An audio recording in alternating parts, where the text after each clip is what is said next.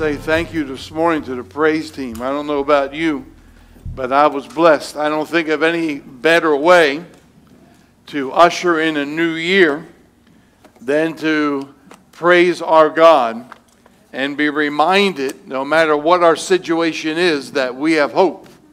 And that hope is in a Savior. That means no matter what you're facing or what's lying ahead, all right, in the days that will come upon you, that you know because of the Savior with you, He reigns. That means He's in control. That means He's already obtained the victory. And you can rest in Him, and praise God for that. Quite a change temperature-wise, right? This weekend, I was wondering how even to dress. I had to remind myself that Pastor Matt wasn't going to be here because I was wondering what the thermostat was going to be set on, all right? I said, do I dare wear a sweater, all right? I might be too warm, but it feels pretty comfortable in here, am I right? So praise God for that. Hey, a little survey, just curiosity, all right? How many, I'm going to see if I'm in the minority or majority, how many people here stayed up last night to midnight to welcome in the new year? Well, I guess it's about 50-50, all right? I didn't, all right? I'm looking at Hayden. You didn't either, did you? No, okay. All right, but hey, God bless you. I know my wife, she stayed up and she said she heard firecrackers and stuff going off. I didn't hear nothing. I was sound asleep. Praise God for that. Hey, if you would turn in your Bibles, 1 Kings chapter 17. 1 Kings chapter 17. Now, I was going to preach a different message this morning. In fact, I was going to preach out of the book of Esther on a topic for such a time as this. Really about the culture that we face and again, the challenge that is before us, that we stand up for the living God. But God has been dealing with me about several things, and I'm going to end up sharing them with you out of a familiar story in the life of the prophet by the name of Elijah that we are introduced to in 1 Kings chapter 17. And we're going to be talking about the school by the brook, or some lessons that we need to learn. Let me start in verse 1. And it says, and Elijah the Tishbite of the inhabitants of Gilead said to Ahab, Ahab being the king of the northern kingdom, and Elijah says this, as the Lord God of Israel lives, before whom I stand, there shall not be dew nor rain these years, except at my word. And then in verse 2 it goes, then, after he does what God directed him to do, the word of the Lord came to Elijah, saying, get away from here, turn eastward, and hide by the brook Cherith, which flows into the Jordan. And it will be that you shall drink of that brook, and I have commanded the ravens to feed you there. So he went, Elijah went, and did according to the word of the Lord, for he went and stayed by the brook Cherith, which flows into the Jordan. The ravens brought him bread and meat in the morning, bread and meat in the evening, and he drank from the brook. And it happened after a while, the brook dried up because there had been no rain in the land. Then, boy, I circle that word again, then, all right? He went where God instructed him to go. He stayed there for the time God instructed him to stay. Then, once the brook dried up, the word of the Lord came to him saying, arise, go to Zarephath, which belongs to Sidon, and there dwell. See, I have commanded a widow there to provide for you. Let's pray. Dear Heavenly Father, I pray this morning that you would take your word, dear Lord, and you would have it pierce our very hearts. Dear Lord, that we would understand the lessons, dear Lord, that you needed to instruct Elijah in for his life and for what he faced, dear Lord, in the coming days and the coming years. Dear Lord, that we may learn these lessons, that we may stand, dear Lord, not in our own strength and our own wisdom, but in the strength of the Lord God, that we may be able to give you the glory and honor you so richly deserve. So bless this morning, dear Lord, as your word goes forth, for I pray in Jesus' name, amen. You know, Elijah, he's one of the men I love to read about in the Word of God. He's one of the most charismatic characters. The first time you introduced to him in 1 Kings chapter 17, verse 1, he appears out of nowhere, right? And this prophet, he ends up standing before the king of the northern kingdom, Ahab, and he declares, as the Lord God of Israel lives, before whom I stand, there will not be dew nor rain these years except according to my word. And then if you know, again, about the history of Elijah, in 2 Kings chapter 2, he disappears from the scene as quickly as he appeared. All right, in verse 11 it says, suddenly a chariot of fire appeared with horses of fire, and Elijah went up by a whirlwind into heaven. All right, he's one of those that never faced death and went right into the presence of God. Now, Elijah was from a place, you heard me say, Gilead, that's east of the Jordan River. Very wild, very rugged place. In fact, if you want to think about Elijah, think of John the Baptist. In fact, Elijah is believed historically wore a coat of coarse camel hair, had long hair, very muscular, very tough guy, all right? I mean, you would not, I wanted to meet him in a dark alley. In 1 Kings chapter 18, it says he even outran the horses of the royal chariot. But his real strength was not in himself. His real strength was founded in the fact that the Lord God was the supreme reality of his life. Now, the word Elijah, or his name Elijah, can be translated, Jehovah is my God, or Jehovah is my strength. And that's really the key if you want to understand Elijah's ministry.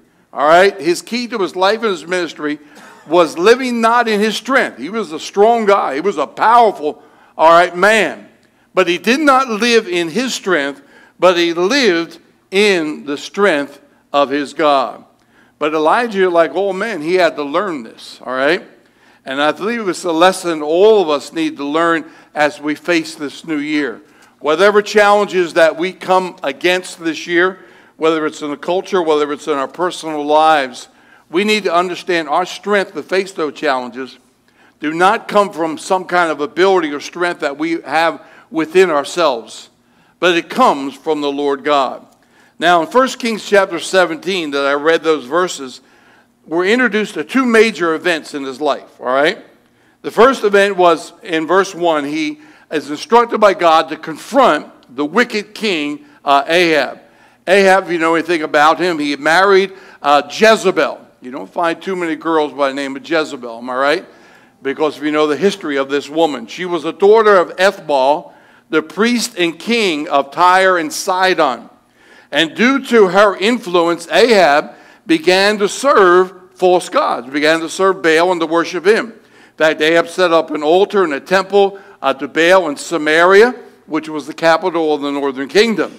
And Baal's worship, if you understand this, involved orgies, child sacrifices, because Baal was the god, the pagan god, of fertility and the forces of nature. In fact, why they were worshiping Baal was to ensure that they would have rain and that they would not experience drought and they would have crops enough to feed the people. But Elijah's message, all right, in that verse 1, shows that God is always faithful to his what? His word. And sin will be judged. In fact, back in the book of Deuteronomy chapter 11, when Moses was rehearsing the law, he told the people, take heed, lest you turn aside and worship other gods, lest the Lord's anger be aroused and he shut up the heavens so that there will be no rain. And this is exactly what is happening. And it's kind of ironic when I was looking at this to think, Israel, the northern kingdom, is worshiping Baal in order to ensure that they would have rain.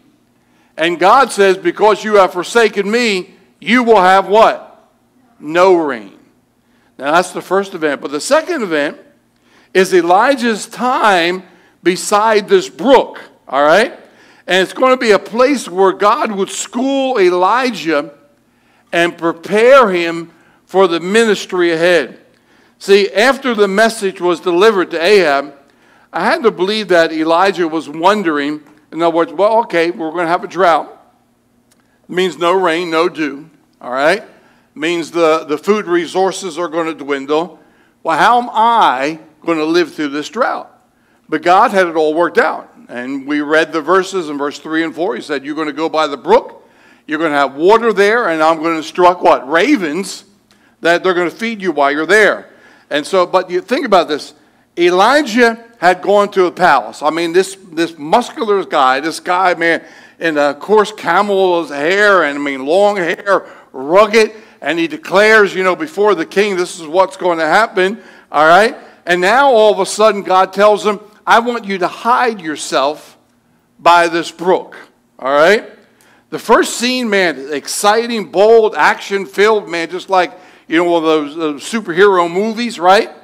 But the second one is, man, he's going to go to a place that is out of the way, unnoticed, and a place that is quiet. A place where Elijah probably is going to be asking, am I in a holding pattern? But in reality, that brook was an essential part of God's plan for Elijah. It was a part of the plan that he would be able to learn some lessons, that he'd be able to stand in the days ahead for what God had for him. And it was by that brook, and we're going to look at this, that he learned 4 great truths that prepared him for chapter 18.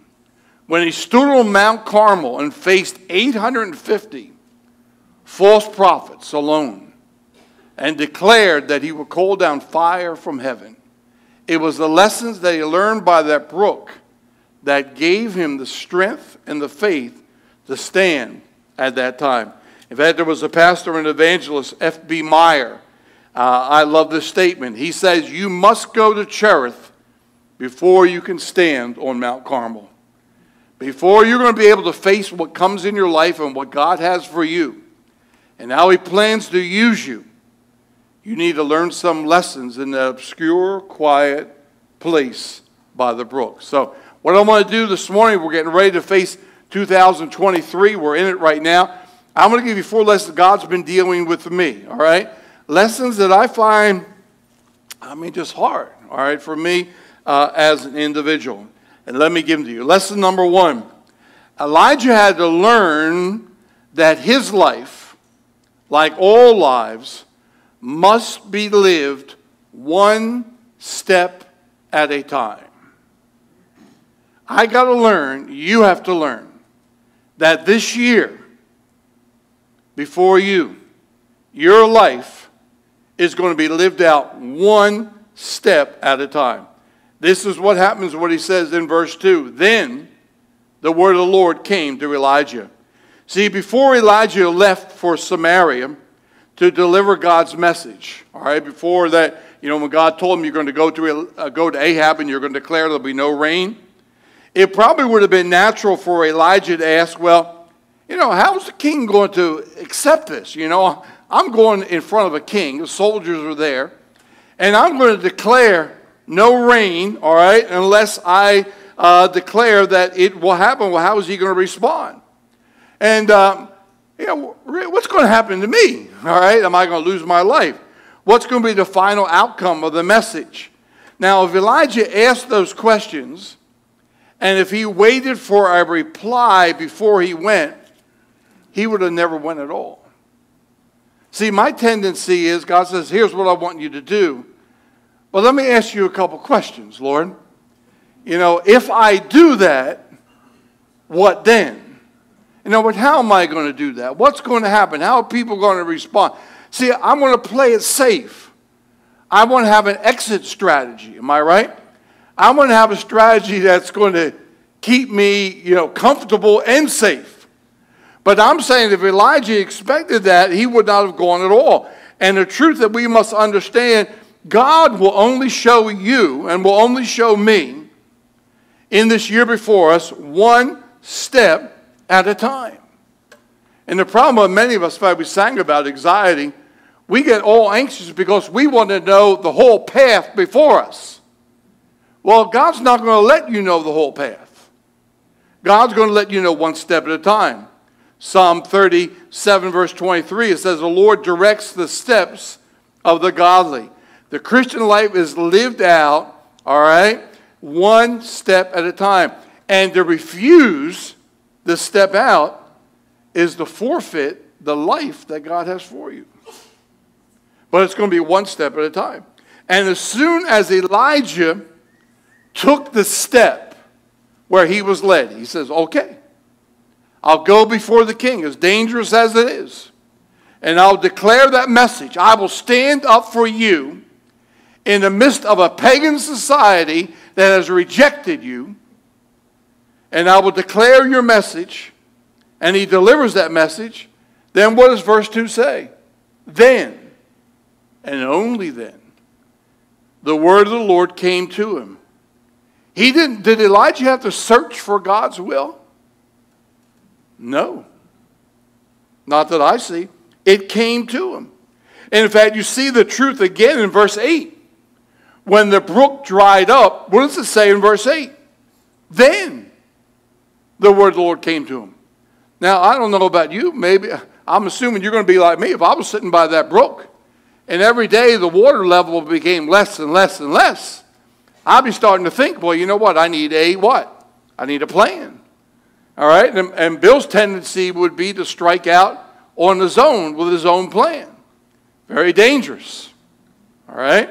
Elijah had to learn to stay right where he was until God directed him in the next step. And you see that truth there. And the surest way to stay in the will of God is to take life one step at a time. Now here's the question I was thinking. Maybe you're holding back in some area of your life as you enter this year because you don't know what the next step's going to be. You're afraid. Well, what happens if I do sell out to God? What happens if I do what I believe God wants me to do? Well, what's going to happen?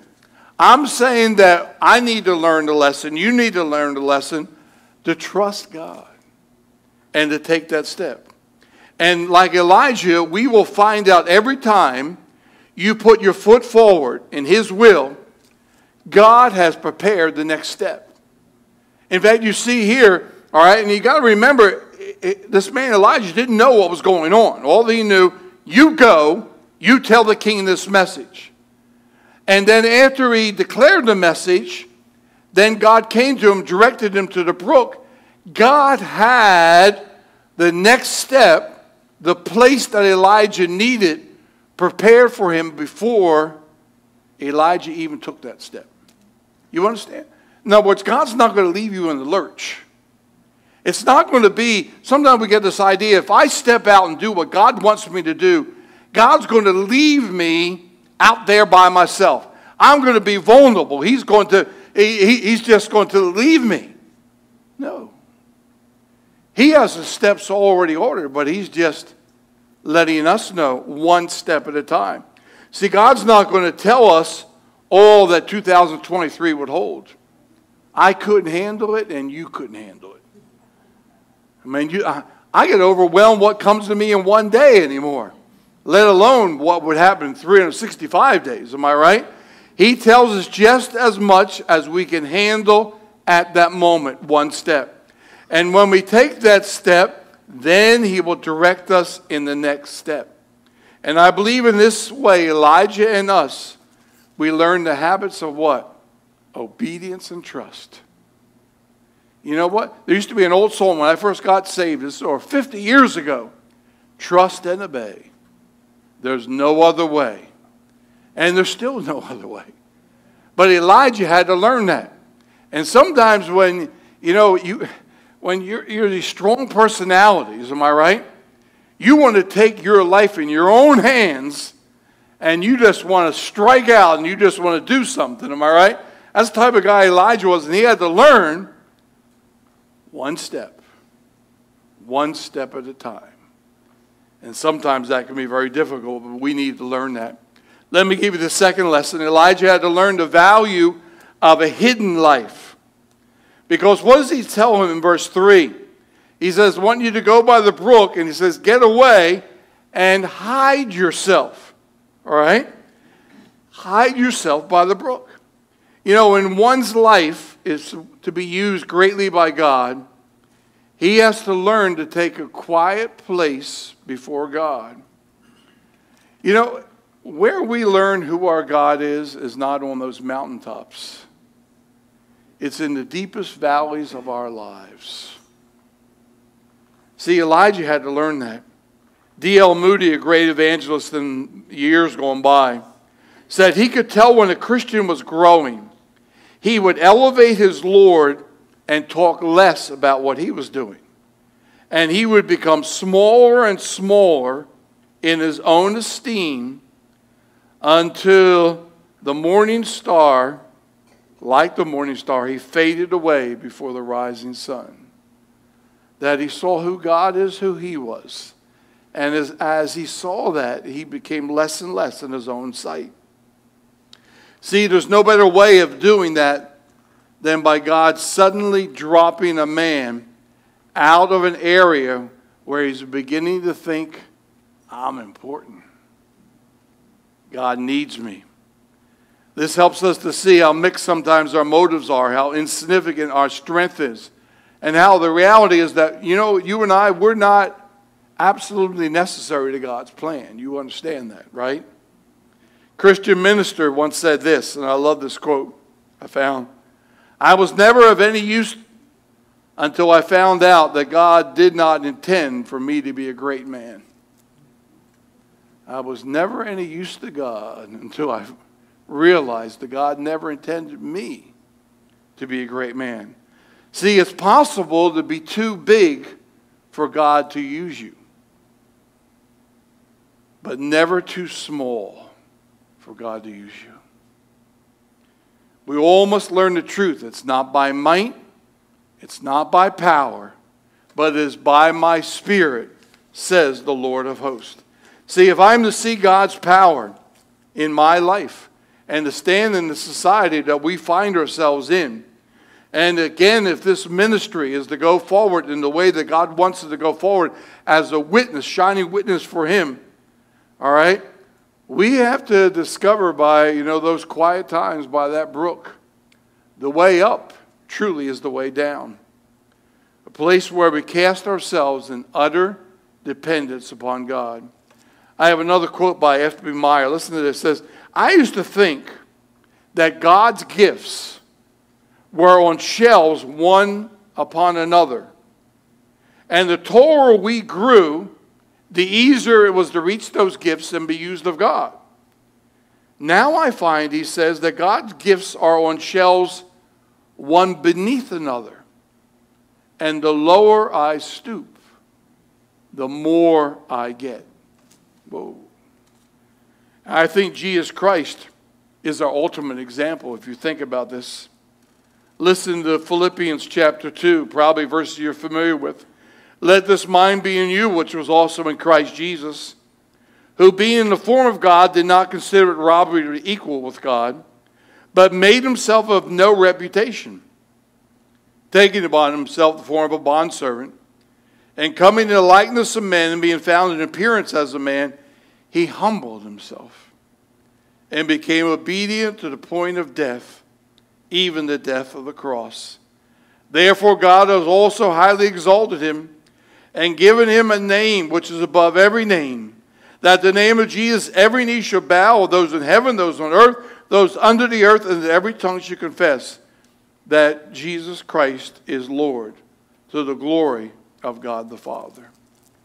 See, even this lesson of the hidden life was a lesson that our Lord learned in his early life. In fact, I watched last night, I guess it was, Courtney, the third episode of The Chosen on this season. And it was showing, in other words, a scene where Jesus' earthly father Joseph was dealing with Jesus and teaching him Scripture and instructing him. You understand, if you read the Word of God, it says Jesus grew in wisdom and stature. In order for him to relate to you and I, he put him in himself in a situation that he had to grow. All right? Wisdom, physically, spiritually. And he experienced, all right, times in these quiet places where he found himself trusting and recommitting himself to God alone.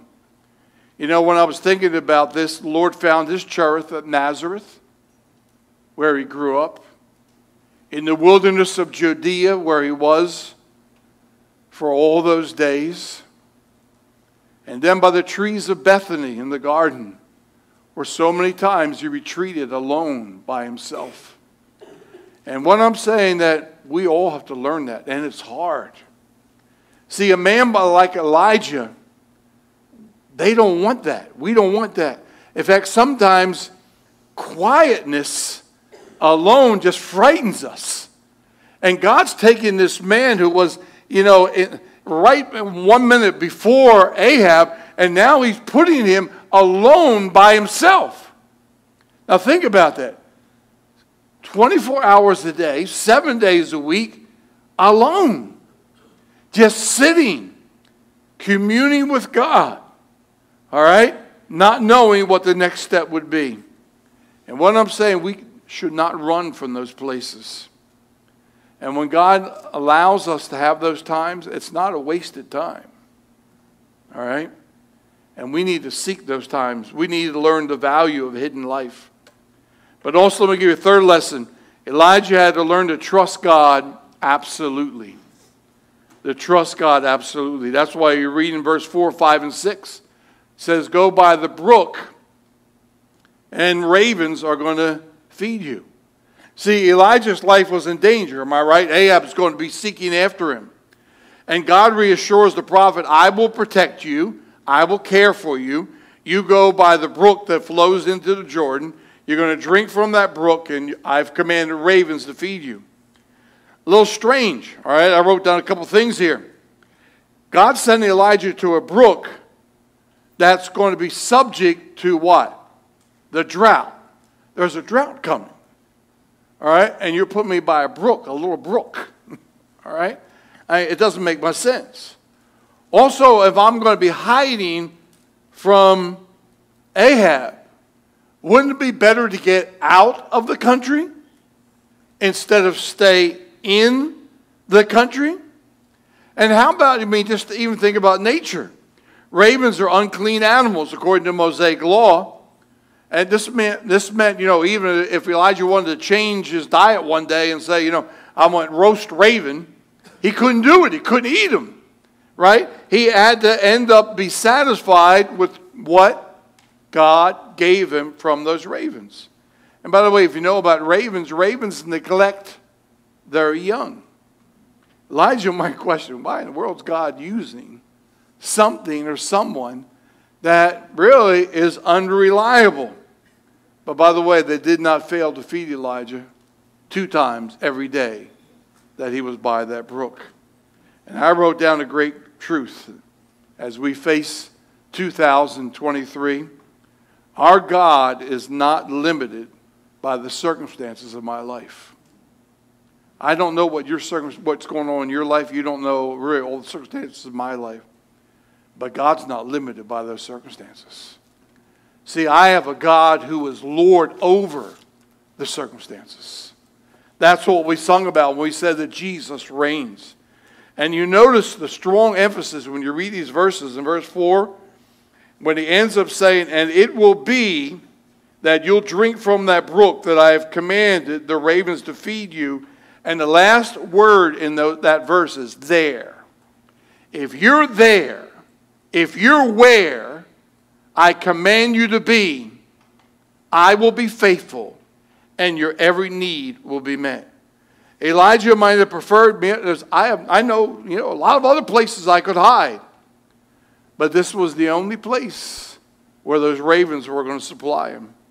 And that means that as we start this year, I got to ask, am I where God wants me to be? If not, I need to get there, all right, in that place, and to trust him absolutely. 1 Corinthians 2:3 says that your faith might rest in the wisdom, not rest in the wisdom of men, but in the power of God. Elijah, this mighty man, this tough guy, had to learn I can trust God absolutely when I don't even know what's going on. But the hardest lesson, I believe, is the fourth one, where Elijah had to learn to sit by a drying brook. See, just when Elijah, and this is how I would be. If you're there the first day, okay, you're a little apprehensive, but the water's there, the ravens are coming. But after 30 days, I mean, I've done this. I mean, the ravens are coming, the water's there. I just don't even think about it, all right? And it ends up that I just assume everything is going to just keep on going the same way. But in verse 7, it says, the brook started to dry up. Now, see, I would notice that. I would be, uh-oh, Lord, are you, the spigot is, I mean, something's going, and I'd be praying, Lord, you see this. You know what you need to do, right? In other words, but that's when God would, put him in this situation, and God's using it to meet his need. And he just says, sit still. Oh, sit still. Anybody ever say it? My life's falling apart. Sit still. Oh, I got to do something. I got to say something. I got to take things in my hands. Am I right? And God's telling Elijah, sit still. And he's the type of guy, he's a AAA personality. See, I mean, Diane's been trying 57 years to tell Bill to sit still. I can't even sit. All right? Let alone sit still. I don't know how Elijah even did this by the brook. All right? Man, do something. I probably wasn't even hating any fish in that brook. Right? I mean, think about it, just sitting there, right? Hard to do. What did Elijah think during this time? Did God forget me? I would be thinking I need to do something, all right? The danger is, if you see the brook drying up, we're tempted to take things in our own hands, not being satisfied where God has put us. I'm 76 years old. I can tell you about times Bill's taken life in his own hands. It doesn't work out well, all right? Doesn't work out well. See, many of us, I believe, in this new year, you're going to be called, and I'm going to be called, to sit by some drying brooks. Drying brooks of health. Where our health, I mean, it's just not what it was. And all of a sudden, I mean, it seems like, Lord, you see what's going on in my body. Drying brook of money. Don't have the resources. I need certain things. Drying brook of relationships. Whether it's a marriage, whether it's your kids. But sometimes you're going to be by these drying brooks. Just like Elijah was. But there's always a reason. Why did God do this? God could have kept that brook flowing. Am I right? I wrote down a couple things. He had to teach Elijah that his sufficiency was not in that brook. His sufficiency was in his God. See, and I have to constantly learn. My sufficiency is not Bill has this mind, man, I can manipulate things, do things, get things to work out, whether business or whatever. My sufficiency is not in me being able to handle everything. My sufficiency is in God and Him alone. Hard lesson to learn. For months, while the brook is drying up, Elijah had to settle down the breakfast and dinner delivered each day, and he had plenty of water to drink. And then finally came the day when the brook was dried up. But God did not forget him. All right? See, when we have nothing left but God, then all of a sudden we realize He's enough. If I have Him, I have enough. 2 Corinthians 3:5. Not that we are sufficient in ourselves to claim anything comes from us, but our sufficiency is in God. My sufficiency is not in a job. My sufficiency is not in my health. My sufficiency is not that everything's going to work out a certain way. My sufficiency is in Him. See, Elijah is this type of guy, he relies on himself. It ends up in a lot of, I know men are that way, that's how I relate. He had to learn, guess what? Your sufficiency is not what you can do. Your sufficiency is in me. But also, Elijah had to be prepared for future trials. See, this was just going to be the beginning. See, and Elijah, he didn't know this, right? And so this is going to be the beginning of a series of crises in his life. And here's a good thought, right? 2023. You could go through a series of crises, right? Not just one.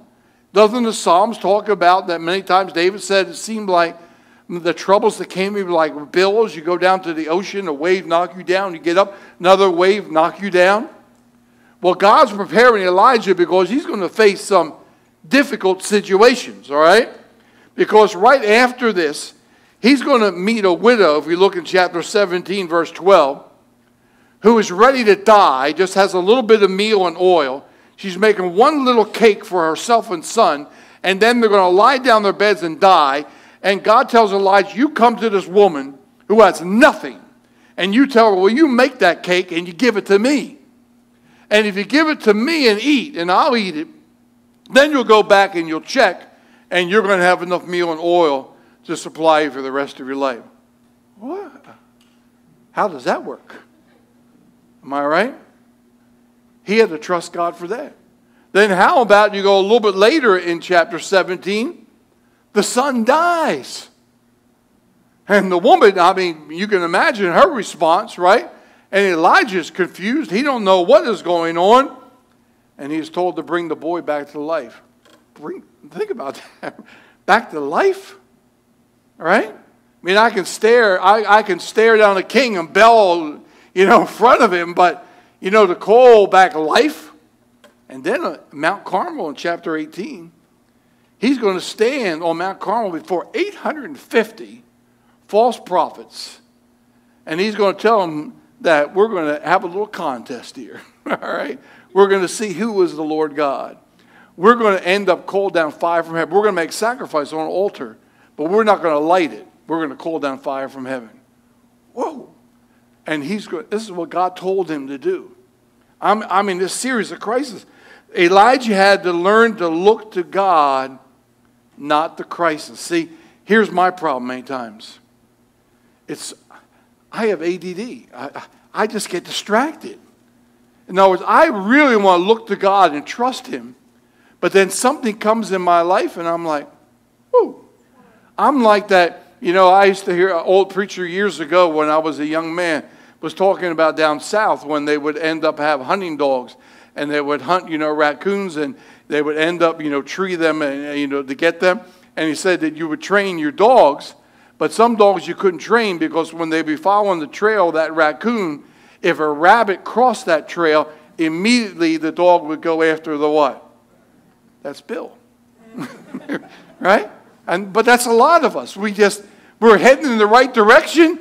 Something happens. Woo, I'm somewhere else. Elijah had to learn in the midst of crisis. Don't look at that crisis. Look at me. There's going to be some things going to happen, I believe, in the world in which we live, the side in which we live, it's going to scare us. And we need to understand, you know what? We sang it. The Lord God reigns. He's my sufficiency. Elijah had to learn that. I have to learn that. The third lesson that I wrote down here, he teaches us that by those brooks, that the true meaning of our life is in him, not what we do for him. You ever think about this? What can you do for God, who created this world and hung the stars in space? What can I do to impress God? That God's going, whoa, Bill, man, that's good. That's great. I need to realize the meaning of my life is in him and his relationship. So here's what I'm thinking, and it's things that I've been going through, all right, as I'm going to be stepping out doing a mission trip again this year and some other things. Today, as you face an uncertain year, you and I need to learn to trust God one step at a time. You know what? Just what does God want me to do today? One step at a time.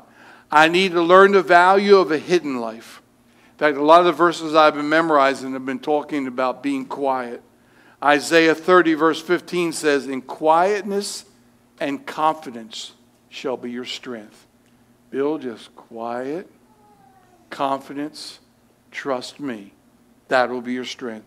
Then learn to trust him absolutely. Psalm 18:1, another one of my verses, the Lord is my rock, my fortress, and my deliverer, my God, my strength, in whom I will trust.